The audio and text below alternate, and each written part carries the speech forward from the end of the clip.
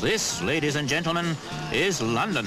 Swinging London, it's been called, though some people might find a different adjective.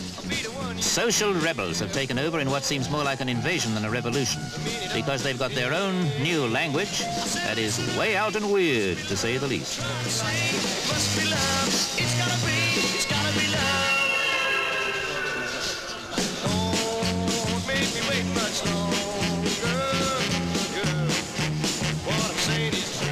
What are the redeeming features about the kids who have cocked a snook at almost everything a lot of folk hold dear? Remember, youth has always had a fight to assert its independence, and it's always had its successes. But Teddy Boys seems traditional compared to this.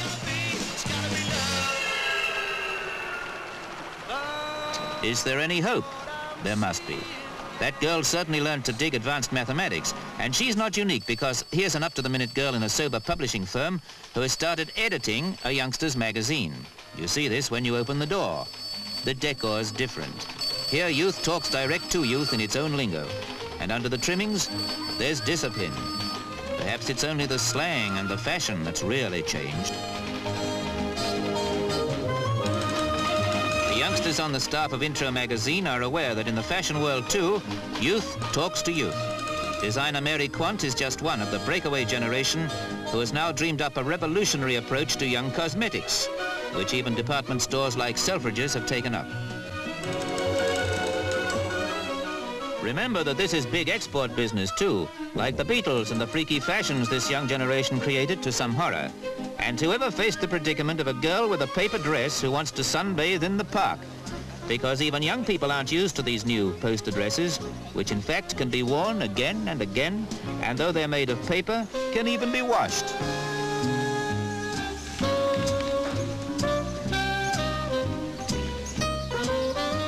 No, people aren't used to paper dresses, but even the young ones are sometimes meticulous about litter. And that's another point in their favor. But it doesn't always help.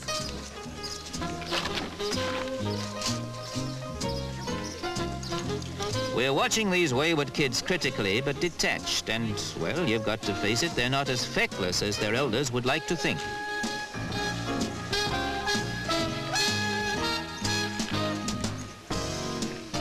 Bob Dylan's one of their current pop stars, and paper dresses, after all, are expendable.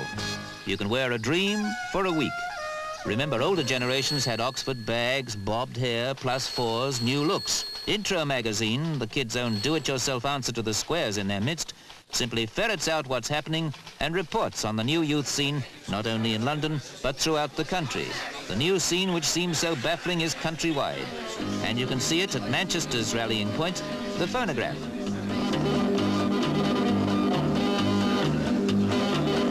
Like it or not, they're making their way, because here at this Manchester club, you've got a keen working girl reporter and a brisk disc jockey, Simon D., who's made his way even into the middle-aged hearts of the Housewife's Choice audience.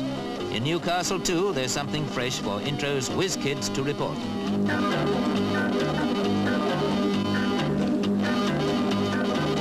Baffling what we see, but it's not as sinister as some of our greybeards think, because this is a different generation making mistakes while desperately trying to find an identity.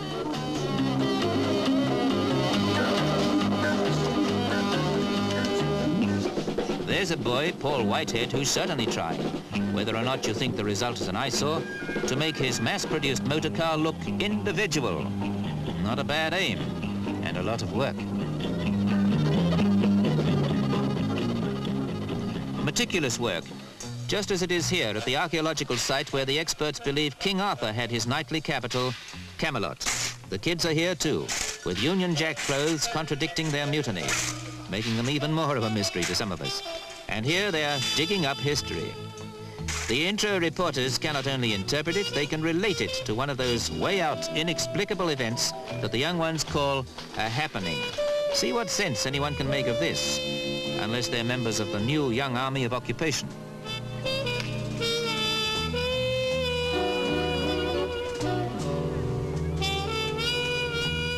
Intro's photographer and reporter are here, where Keith Albarn has laid them on a happening, a psychedelic dream, whatever that means, for good, old-fashioned cash. Scenery that is surrealist plus, just as a background. And colour, such as you might see in a hallucination dream. For no particular reason, join in a happening to the beat of the 117 group.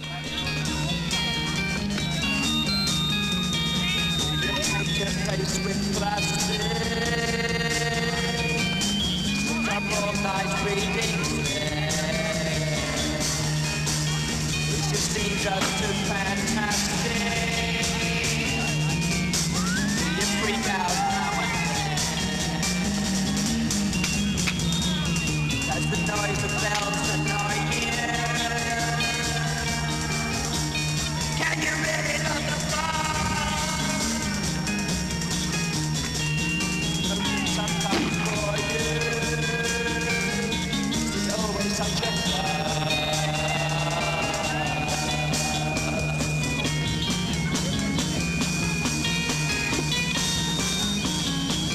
Does the incense of your nostrils and your flowers gone to sleep? Discourses sickly justice, just psychedelic. Must you really pick the flower? Can you laugh at all your fears? Just as there seemed to be some sense in it, they had to do that and bring us on past all these macabre trappings into London's Speakeasy Club. But at least even a kids' club has some of the familiar trappings that we adults can recognize, including here the intro group that has taken its name from the magazine.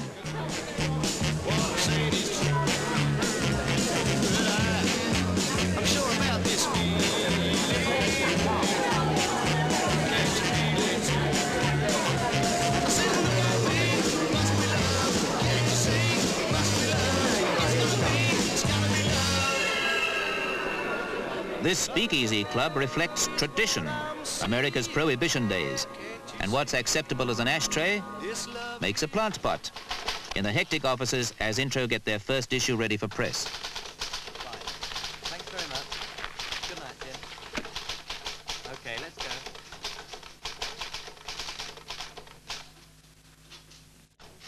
Well, what's to be made of this strange, disturbing generation as these youngsters send their magazine to press and go off to relax at London's chic Scotch Club, where there's another top disc jockey, David Simons, to give them all a big hello.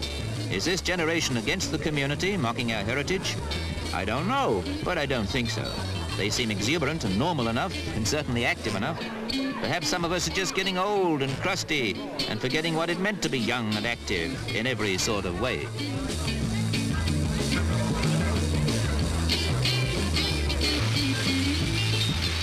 Like it or not, this gives us a valid picture of swinging youth at work and at play.